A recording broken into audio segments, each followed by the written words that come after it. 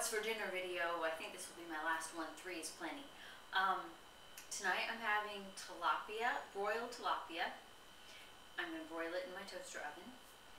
Earlier today, while I was at my computer writing, I baked butternut squash and roasted some green beans. So those will be my vegetables.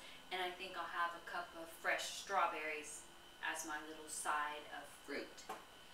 For the tilapia, it was just a frozen plain store brand.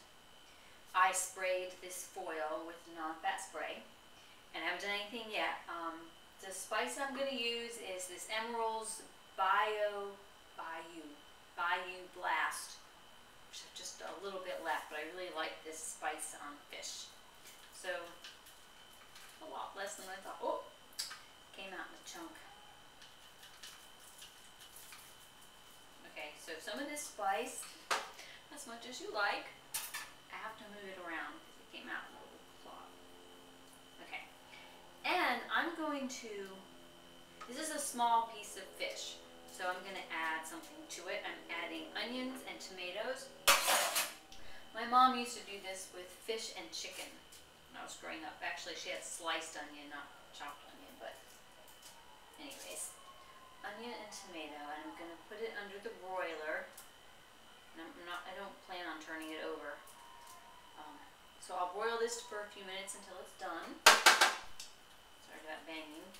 And then on my plate I will warm up a regular serving size, like a half a cup of the green beans and the squash.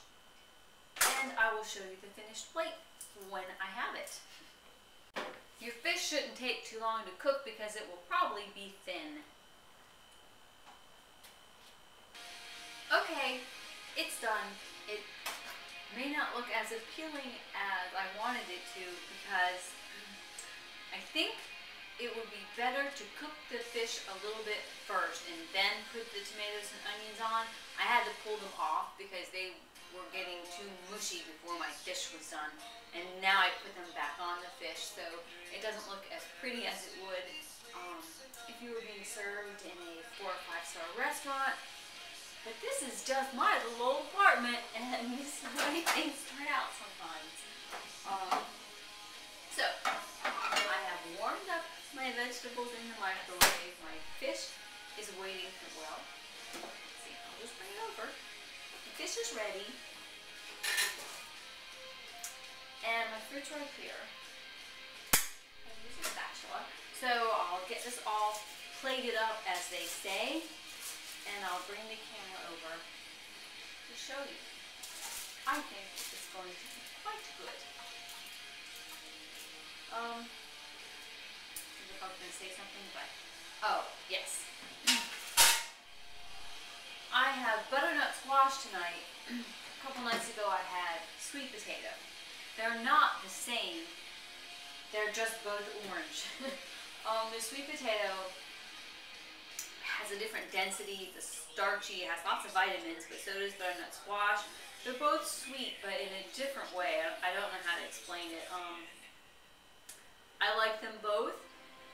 Butternut squash is less calorically dense, so you could have more of it than you would a sweet potato if you were under some kind of caloric, I don't want to say restriction,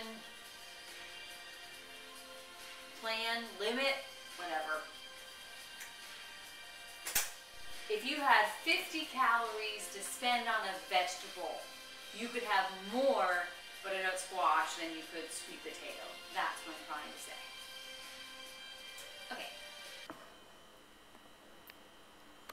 So butternut squash, green beans, fish, a little bit of strawberries there, and no saturated fat in this meal. I don't think there's any in the fish. Good source of protein, nice and lean. A nice meal.